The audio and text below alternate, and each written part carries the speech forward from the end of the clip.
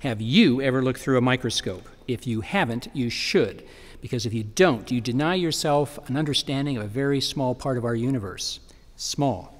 This cabinet, made in the late 1800s, is a beautiful piece of furniture for microscope slides. Now, you'd think a microscope has always been part of a doctor's kit, but that's not so. Up until fairly recently, doctors were looking at the whole person, treating the whole person, not looking at the parts, in small parts. So with microscopes, they even began to photograph cells, diseased tissue, and from this they get to germ theory.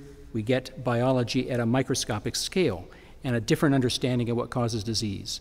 But you don't have to be small or sitting on a slide. We want the full person down here at the Mütter Museum now.